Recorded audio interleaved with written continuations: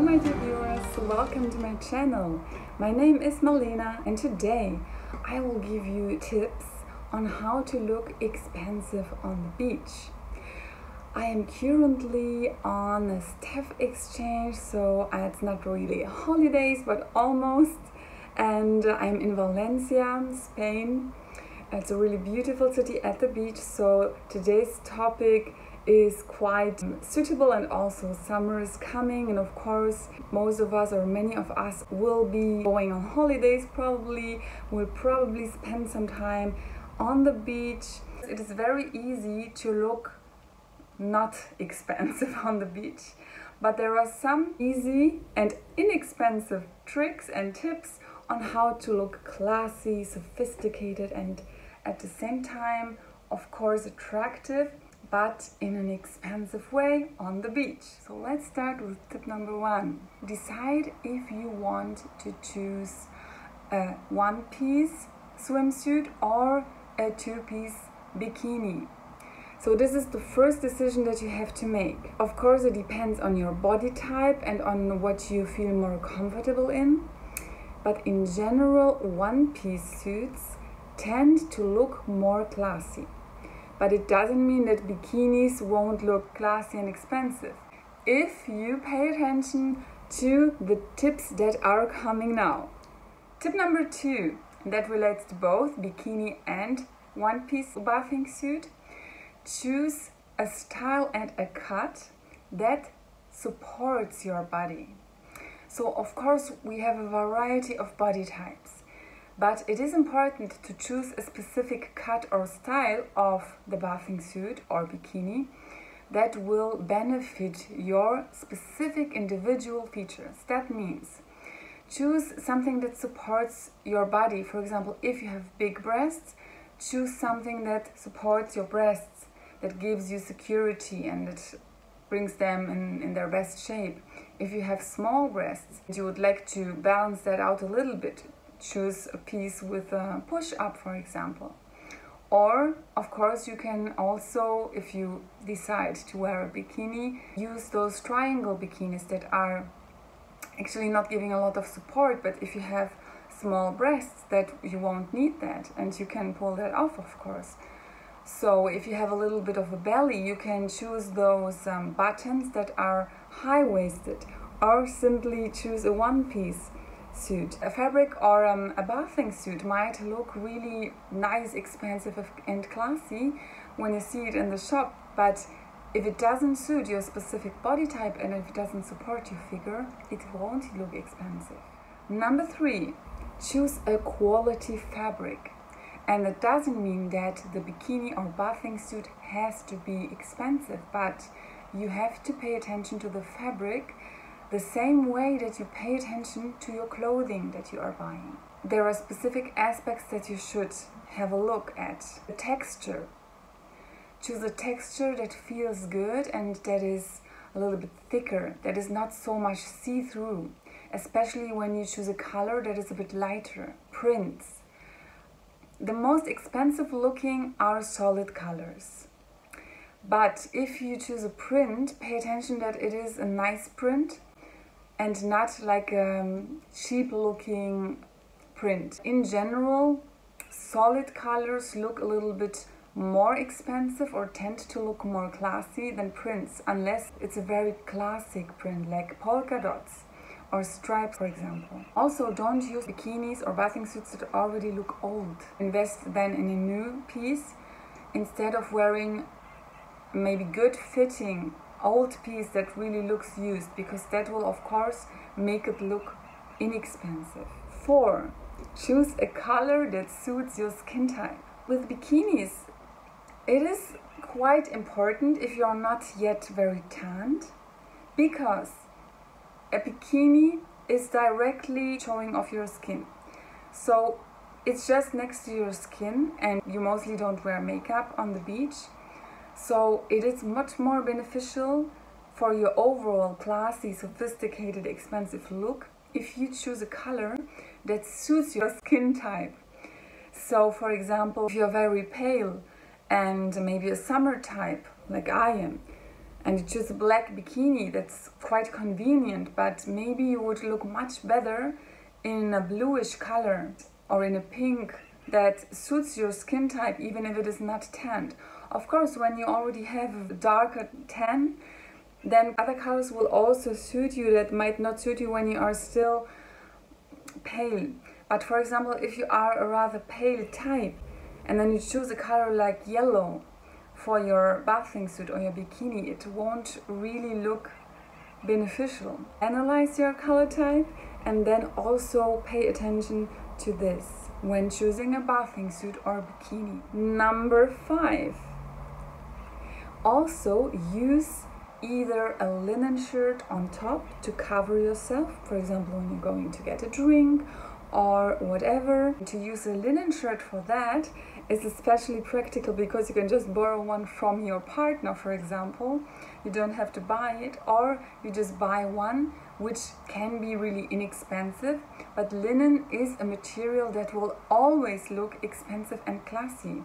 So this is like a great way to just have something that looks cool and casual and also expensive to just throw on top when you're having to leave your sunbathing spot on the beach or at the pool. And if you want to have it extra elegant, then you can use one of those kimonos that exist. And also with regard to that, pay attention to the quality.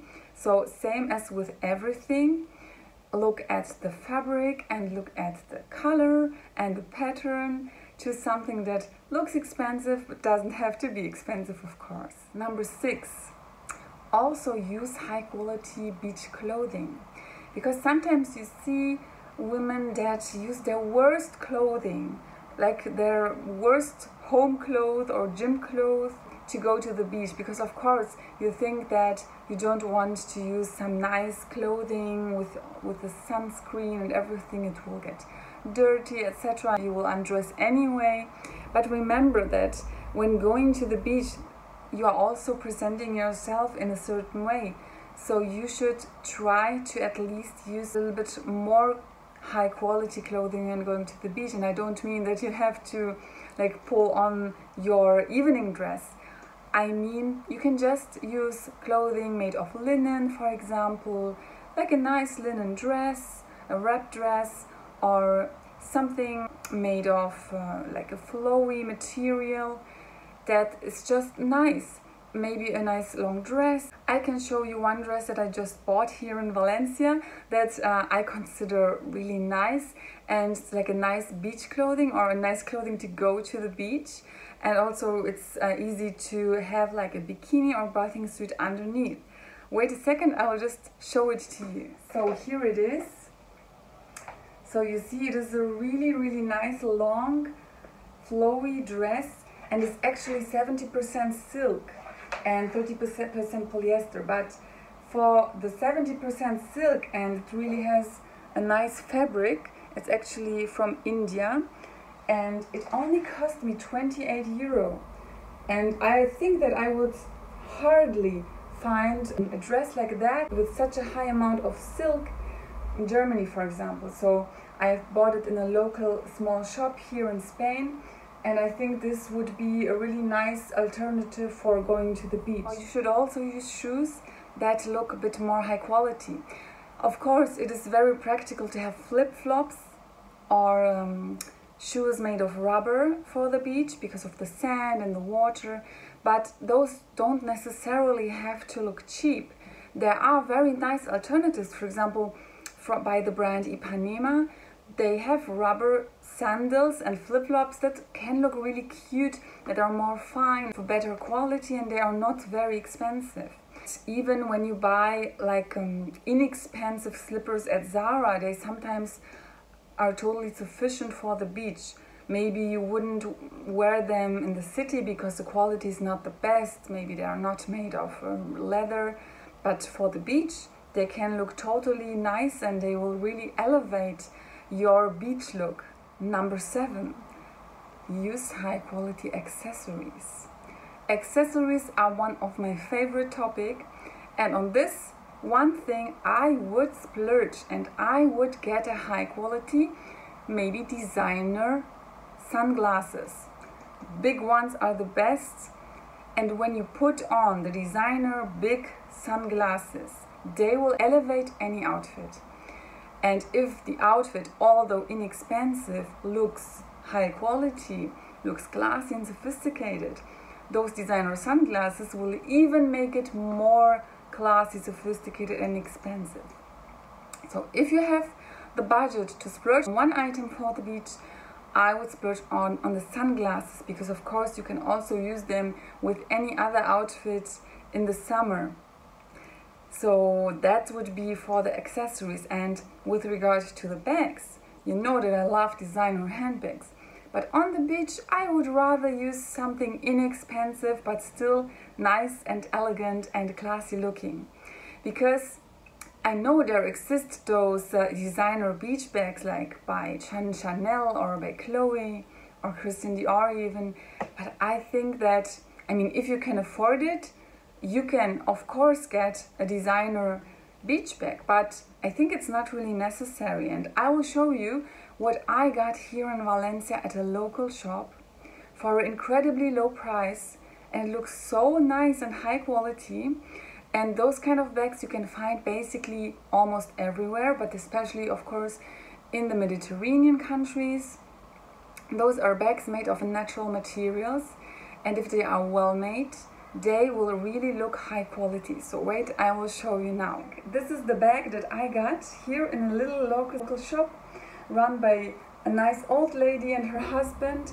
And look at this bag. It is made of a natural material, handmade of course. That's why, of course, there are some imperfections, but overall it's very well made. And then it has those nice leather, real leather details, and here this in actually quite interesting detail to close the bag a little bit, which is also special because not all the bags have this. Most are without this middle part. And yeah, also if you look in, it's really nice, it's easy. You can throw in your towel or your spare bikini and just yeah, take it with you like this on the beach. And I think this will look really nice and also classy. And do you know how much I paid for this? 18 euro only. Same goes for hats. You can find hats from those natural materials, and when they are nicely made, just very plain and simple, mostly looks high quality and classy. And there are so many different kinds of hats that you can find in those small local shops, or even at H&M or Zara. You can find those natural material hats. If they have a nice shape that suits your style, that will also elevate your outfit. Sometimes a big hat also tends to look more sophisticated. Number 8, use a tinted sunscreen for your face and some highlighter. So usually, of course, we don't use makeup at the beach, at least I don't. But we use sunscreen, of course. And why not use tinted sunscreen that will make your face look a little bit better, that will harmonize some imperfections, that will give you a little bit of a glow. There are really nice tinted sunscreens or even tinted moisturizers with like SPF 50. For example, I found one by, which is CC cream by IT Cosmetics. It has also some glowy particles in it. That would be suitable for the beach. Or if you have very sensitive skin, you can use the tinted moisturizer by SkinCeuticals that I have also talked about in my skincare videos, which is a high quality mineral sunscreen. Also gives you a nice color, and it adapts to your own individual skin color. So there are lots of options. I will also link some down below. This way you can trick a little bit and have like kind of makeup look, although you are not wearing makeup. And with regards to lashes and eyebrows, if you can, get your eyebrows and maybe lashes also tinted. So for your holidays, it is really practical if you don't have to use makeup. With the lashes, for me personally, tinted lashes don't really help a lot because I don't have the volume that I need, but you could also get a lash lift, for example, that will give you a little bit of a volume. or you just use a little bit of waterproof mascara. But I would, if you don't have like tattooed eyebrows or something like microblade eyebrows, then I would just tint the eyebrows. That's a really inexpensive and easy way to have this a little bit more polished, sophisticated look even on the beach. And for the lips, you can just use a nice lip gloss with SPF, because of course you should also protect your lips, and if you use like a very natural translucent lip gloss, it will also give you a nice elegant look. If you want even more and that doesn't bother you, you can use a little bit of a highlighter on your cheekbones. And the highlighter that I would recommend here is the NARS Orgasm, and it's this one, because it is a really practical stick that you can just, I will show you, it's almost used up, so there's not much left, but it's a really nice color. It's like a peachy pink color that suits every skin type. And I've read about it in a book that's called How to Look Expensive. I actually made a book review about that. You can watch it if you like. And this was recommended so often, and then I just bought it because the girl who wrote the book really recommended it so much. And I must say that it's a really good investment. I have it already for 5 years. I don't use it on a daily basis. I think it's really nice for summer, as it is a creamy texture and has some little glimmer in it. You can perfectly put it like a little bit here on your cheeks. And yeah, maybe I can show you, because now I'm not wearing any highlighter here. So maybe you can see a little bit. So it gives you a little bit of a blush and a little bit of a glow to your skin. Yeah, maybe here the light is not the best. I don't even have a microphone, sorry for this sound, but that video was kind of spontaneous. But you can use something like this, and then you will feel almost like you were wearing makeup. But this is not necessary, just if you want like a little extra when you may be on a beach party or something like that. Number 9, use a nice hairstyle. Of course, we shouldn't forget our hair. And I always tend to put my hair up, because I find it more practical, of course, with all the sunscreen and the sweating and the heat, etc. But sometimes it really looks nicer if you just leave your hair open as it is. Even if you go to the pool or to the swimming in the sea, if you get out, it can just dry on the air. And even if there is sunscreen with it, but if you are going into the sea, it doesn't really matter. Just depends on what will look nicer with your style. But you can as well do a nice updo, for example, and this can also look very sophisticated. Normally those flowy and feminine hairstyles tend to look better on the beach than very, very strict hairstyles. Of course, you can also do some braids if this suits you. I would say that the most classy hairstyles are either nice updos, or maybe a nice braid, or just leaving the hair open. You can also use the hat on top, so this will also complete your look. Or if you don't use a hat, you can use like a hairband or a headband that suits your bikini or bathing suit, and this also complements the hairstyle a little bit. And number 10, avoid cheap looking costume jewelry on the beach. Avoid wearing too much jewelry actually. I know there are those body chains and belly chains and piercings, and you also have like big earrings or bracelets, but I would keep it minimal and maybe only keep your gold necklace if it's not too big or chunky, or of course you can keep your gold bracelet or silver. But I would avoid to use costume jewelry on the beach. It also won't go well with the sun, with the sunscreen, with the sweat, and with the water, the salt water especially. So either you really use fine jewelry, but little jewelry that you are wearing anyway, that you are also showering with, or you just don't use any jewelry at all. It's better than putting on some costume jewelry, because this will really not go well with the heat and everything. Also, those body chains might look not classy, if you know what I mean, and they might irritate your skin even. And of course, it's also not very practical for the beach. So those were my most important tips for looking expensive on the beach. I hope you liked those tips. If you liked them, please give me a thumbs up. This video unfortunately is maybe not the best quality because I don't have any equipment here, but I still hope that it was useful for you. I will see you in my next videos.